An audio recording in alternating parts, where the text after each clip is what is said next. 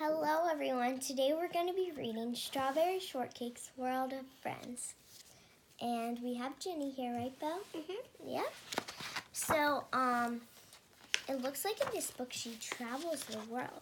So, the things she's going to pack looks like some t-shirts, sweaters, shorts, jeans, skirts, dresses, pajamas, toothbrush, and some shoes. And where is she going? And she's going to be going to Paris.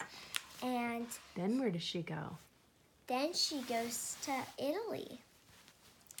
And it looks like she goes to the Winter Wonderland, maybe in Antarctica. And she also goes to visit some pandas, so it looks like she goes to China.